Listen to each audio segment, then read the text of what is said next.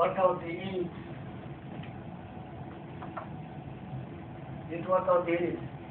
So this is inch. You have to make it feet. So this is feet. This is feet. So square feet into feet. Feet cube, and this is pound for feet cube. That will be in pounds. Okay. So you have to convert the diameter from inch to feet. And your density has to be pound per cubic feet. So you can calculate the pound per feet. So that's your nominal load, standard. But usually, as I said before, that all the drill pipe have some offsets. At the end, they are not the same as the body. Body is constant, but they have some additional load on the joint. Okay? To take into consideration, the nominal load is better to calculate based on the average weight. So, for example, we have a 30-feet drill pipe. So, you calculate what is the actual 30 feet drill pipe and divided by 30, that will give you the average weight, that is nominal weight. And that nominal weight could be a little bit more than this one. Because it did consider the additional weight that is set at the end section.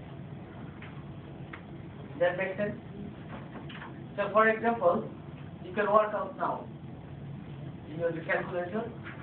So, the standard API, we have a 5-inch outer diameter and 4. This is a master class. 276 inner diameter. Your roll steel is 489.5 pounds per cubic feet. Can you change how much you got? Change how much? Video. It's video. Web premium. Why so crazy stuff? So the diameter is 5, so 5 by 12, 4.276 by 12 into 489.5. Can you say how much it is?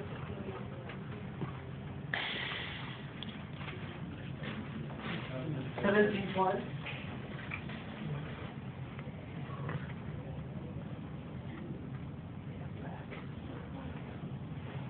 On 4 plus 6. What is called PPS, huh?